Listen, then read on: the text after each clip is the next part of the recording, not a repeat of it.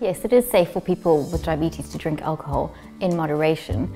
Drinking is a personal choice, whether you drink or not and how much. But actually there are some things that people with diabetes need to remember. Alcohol can affect your blood glucose levels, so things like lagers, ciders, ales will actually have carbohydrates that will push your blood glucose levels up.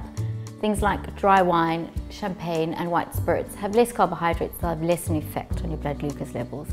Another thing to remember is if you're drinking excessively, particularly on an empty stomach, you're more likely to get low blood glucose levels or a hypo. Now this can actually happen pretty soon after you start drinking, but can carry on until 24 hours later.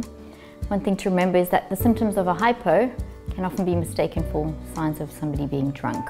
If you're on any insulin or certain medications like sulfonylureas, they can also cause your blood glucose levels to drop. If you have any nerve damage, which is caused by your diabetes, drinking alcohol can actually make it worse. So it can actually increase the pain, the numbness and the tingling sensation that you have. And like for most of us, alcohol can actually affect our appearance, so premature aging, cause you to put on weight, and actually in the longer term can lead to things like cancer, heart disease and liver damage.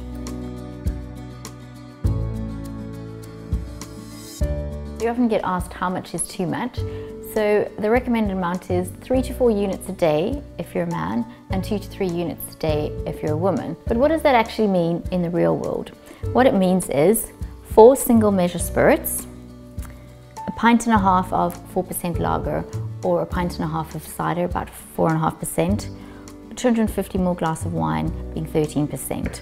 And over here we have 2 to 3 units for women, and what that means in the real world is either 3 single measures of spirits, or a pint of lager, about 4%, or a pint of cider, 4.5%, or 175 ml glass of wine, looking at 13%. But the thing to remember is, over the years, measures in a pub have got larger, the strength of alcohol has actually gone higher, and at dinner parties and at home, people tend to free pour, so you actually lose track of how much you're drinking. So the most important message is, stick to your units every day, which would be spirits, or lager, or wine, not all of them, and try not to save up your units all for a weekend.